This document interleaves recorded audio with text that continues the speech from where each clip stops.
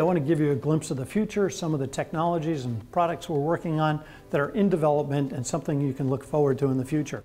So right here I've got an iPad, I've got receiver on it, and you can see I'm running Windows 10. Some of the unique features we're able to show here though is the ability to cast the screen, the video output from the iPad to a larger screen with a keyboard and mouse. And the way we're doing that is with the Workspace Hub. And what I'm going to do here is show you how we've added QR code reader. I can simply point it to the Workspace Hub and notice how fast I just moved my session up to the large display.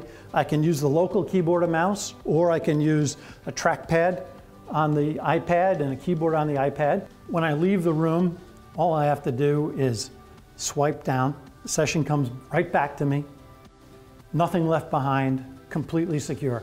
Another feature of the Workspace Hub, here I've got an Android with receiver. I haven't launched it on the phone, but I've authenticated here.